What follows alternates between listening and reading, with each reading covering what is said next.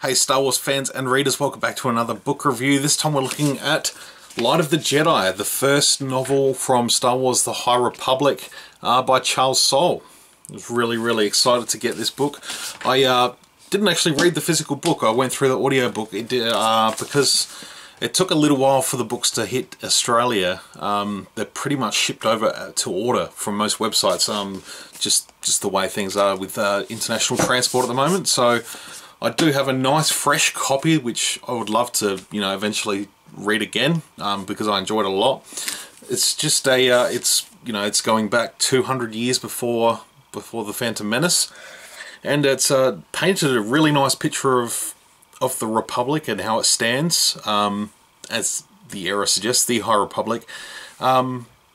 Yeah, it's just a great introduction to the series. There's a lot of introduction to a lot of characters, which I've noticed has been very jarring for a lot of people that are reading this book also. But if you can sort of separate each character, I sort of went online and they've put out a lot of artwork for each of the characters. So to sort of familiarise myself with the characters, I've gone and studied the pictures and try to get a feel for what they look like and how they talk and stuff like that. And Mark Thompson, who narrates the audiobook, did an absolutely fantastic job of all the voices. So he's always fantastic. He does an incredible job of all the audiobooks.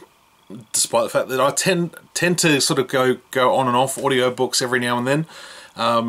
But yeah, this is basically setting up the tale for the next couple of years of High Republic material that's going to come out from Lucasfilm via comics, books like this, young readers, young adult novels, and some kids books as well. But yeah, really good, really cool to sort of see delve into the Jedi a little bit more during their primetime heyday. Like, this is sort of before they were sort of started to get a little bit funny and beaten down by politics, so to speak.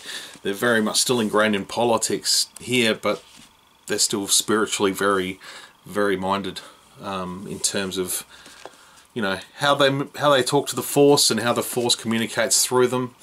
Ava Chris here on the front, she sees the Force as like a bit of a song. So the Force sort of sings to her. Like every single Jedi has a different interpretation of what the Force is and how they communicate with it. There is another Jedi, I can't think what his name is off the top of my head, but he sees it like an ocean.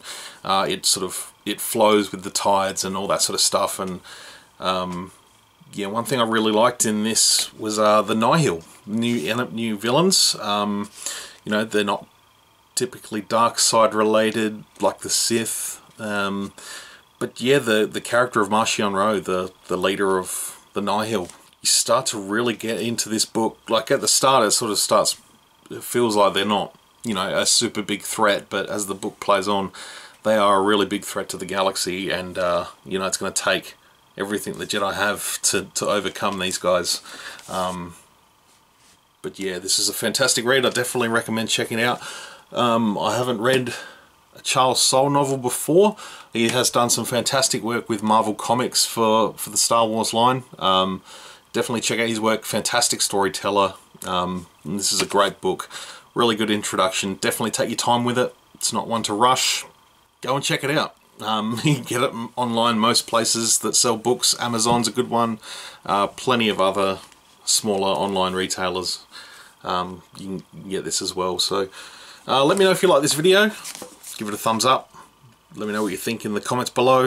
If you have yet to subscribe to my channel, please do. And I don't do it very often, but book reviews are something I am incorporating into my channel a lot more now. So thanks for tuning in. Till next time, guys, may the Force be with you always. We're a little rushed, so if you'll just get on board, we'll get out of here.